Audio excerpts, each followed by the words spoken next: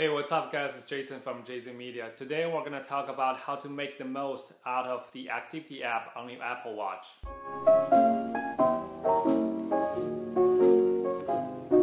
On the first day when I got my Apple Watch, I was a little confused on the activity app.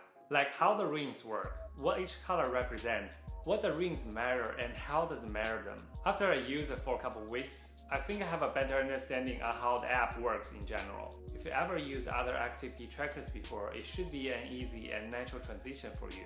So today's video is to answer some of the common questions people may have on the app and to show you how to interact with the app to achieve your health goal.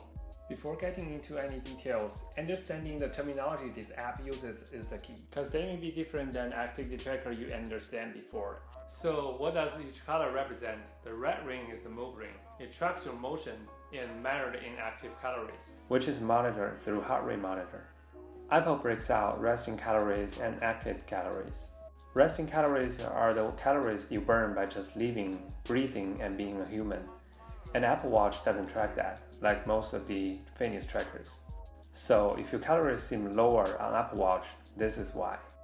The green ring is the exercise ring. To determine exercise, Apple Watch looks at your heart rate and movement data. That means the things you do on a regular basis, like getting up and walking around your office, or taking your dog for a walk, probably won't raise your heart rate enough for the Apple Watch to deem it as exercise.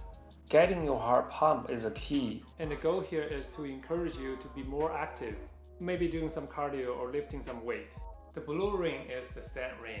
The most confusing concept here is the misleading name. The ring is not meant to track accumulated time you stand, but instead it shows the hours in which you've stood and moved for at least a minute. And the best thing is the Apple Watch will even alert you 10 minutes before the hour. The goal here is really to help you avoid being still for too long and encourage moving every hour.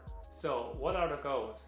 In other words, how to close the rings. The goal is initially set up when you set up the Apple Watch for the first time. You'll be asked to put in your weight, height, and active level, which triggers the algorithm to estimate your goal automatically. So basically, the move goal is how much calories you should burn. The exercise goal is to pump your heart over your average for 30 minutes a day. And the stand goal is to stand and move for at least a minute for 12 hours in a day.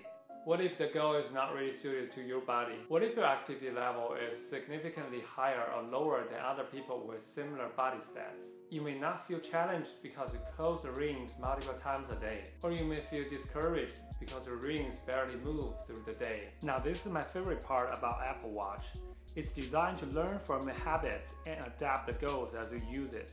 So give it a little time. It'll prompt you with new goals that's tailored to you. So overall, I like the features on Apple Watch to keep you motivated on improving your health. When you get better, your goal gets harder.